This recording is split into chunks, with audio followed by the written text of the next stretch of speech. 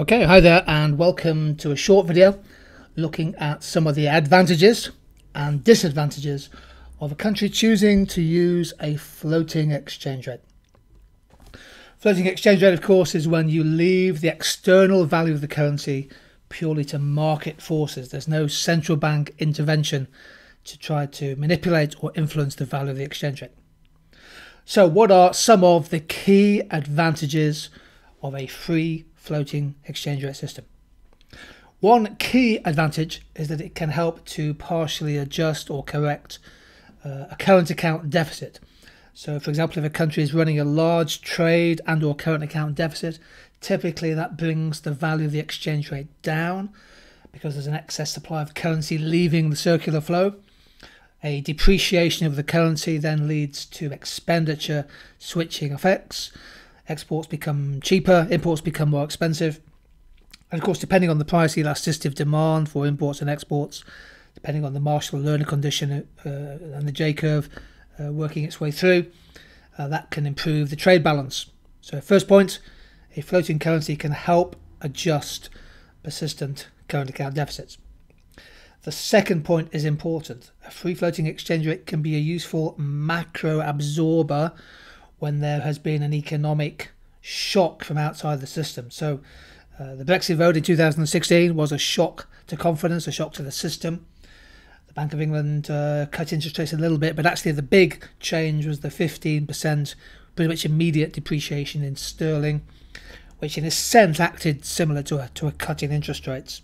Had a similar effect of maybe a 1.5%, 2% cut in interest rates, helping to absorb some of the shock effect. Likewise, a country like Poland in 2009, in the crisis, as the global financial crisis really kicked in, Poland had a floating exchange rate, the zloty. The zloty fell 15-20% and gave a little competitive boost to the Polish economy, which helped them avoid recession, actually. One of the few countries to avoid recession, whereas countries such as Greece and Spain and Italy were locked into the single currency and they couldn't see their currency adjust. The third advantage is that if you have a free floating exchange rate, the central bank doesn't need to hold big foreign exchange reserves. They don't need to because they're not going to intervene in the markets. They don't have a currency target to try and reach. And capital can flow freely across borders, so you can have the free flow of capital, which in that sense makes a country perhaps more attractive to foreign investment. Crucially, if you have a free floating exchange rate, monetary policy, the base rate of interest, for example, or the scale of quantitative easing, monetary policy can be used more directly for domestic macro objectives, controlling inflation or stimulating employment or perhaps avoiding recession, rather than monetary policy being anchored to a kind of exchange rate target. So there we have four key advantages of floating exchange rates.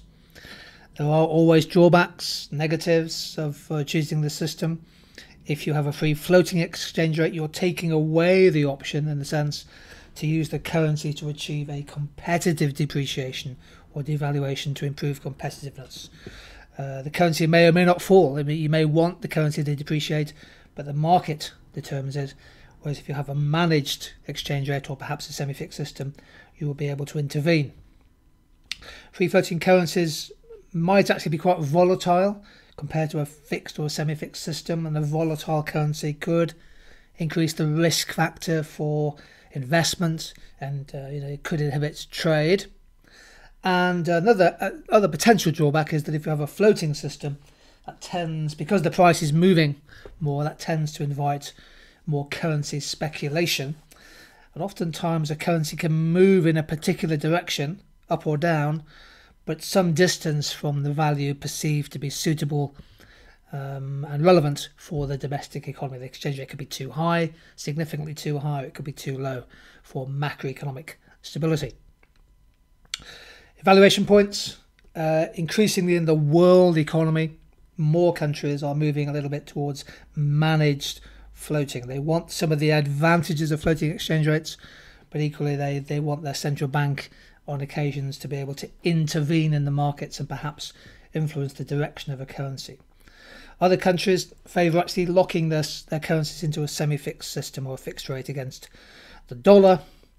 Hong Kong, for example, fixed against the dollar, Saudi Arabia or the euro. Croatia, Denmark has a fixed currency against the euro. For countries exposed to lots and lots of significant economic shocks, probably a floating currency is better than a fixed system. It gives you that flexibility. Countries inside a fixed exchange rate system, in particular those countries inside a single currency bloc, have much less flexibility. It takes away one of those instruments of policy. So Greece, for example, couldn't devalue or depreciate because it had the euro.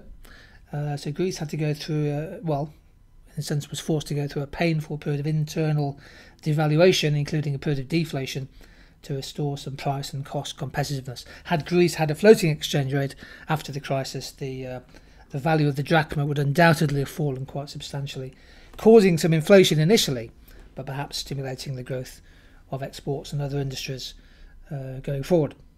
There we go, some of the advantages and disadvantages of floating exchange rates.